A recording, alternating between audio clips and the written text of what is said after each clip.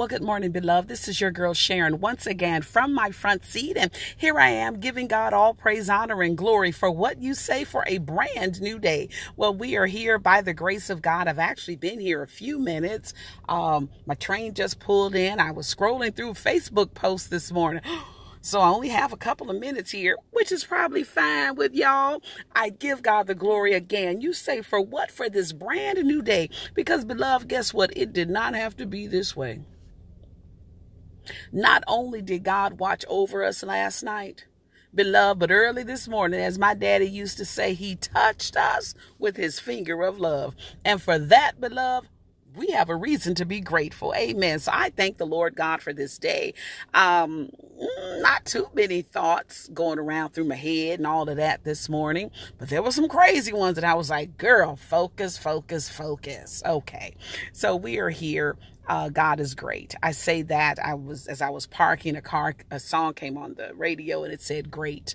And it said, our God is a great God. I think that's what it said. I don't think I've ever heard it before. The song that is. And beloved, we do serve a great God. We serve a mighty good God, okay? So the song that kind of rested in my spirit as I was parking, there was a song. It's an old song, maybe from the late 80s, early 90s, somewhere in there. And it was sang by Amy Grant. I don't know if she wrote it or not. But it says that I may not be every mother's dream for her little girl. And my face may not grace the minds of everyone in the world. But that's all right, as long as I can have one wish I pray. When people look inside my life, I want to hear them say, she's got her father's eyes. Eyes that find the good in things when good is not around. Eyes that find the source of help when help could not be found.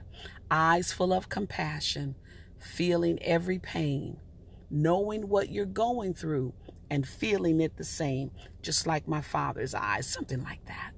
Beloved, and I recall this morning that there was a time that was my theme song. And the song is still near and dear to my heart. And you know, I think I'm going to make that my theme song again. My father's eyes. So I pray that as we go throughout this day, that we have the eyes to see like our Heavenly Father. The God who never changes. The God of Abraham, Isaac, and of Jacob. The one and true living God, our Heavenly Father. That we would be blessed to see as He sees. That we will be blessed to do and maneuver as He would. Y'all remember that saying about 10, 15, 20 years ago, WWJD, what would Jesus do? My prayer on this morning is, Father, give me your eyes. Let me see the way in which you want me to see. Remove the blindness from my eyes. Remove the dull from my ears. Remember what we talked about a couple months back? He that hath an ear to hear, let him hear. He that hath an ear to hear. The kingdom of God is likened to this, that, or the other. All right. We serve a great God. Yes, we do. That's where I am this morning. Lord, give me your eyes. I want to see as you would have me to see. I want to do as you would have me to do. I want to go as you would have me to go. You know, I'm about to say, let me get out of this car. My train not long pulled in, make my way over there all the way to track number 1. I'm going to get in that train. Sit down in my seat, I guess. Yeah, I'm going to sit down on that train, make my way into downtown LA. From the Union Station, I'm going to hop on that red line. From that red line, I'm going to go to my stop, and then I'm going to walk up all those stairs.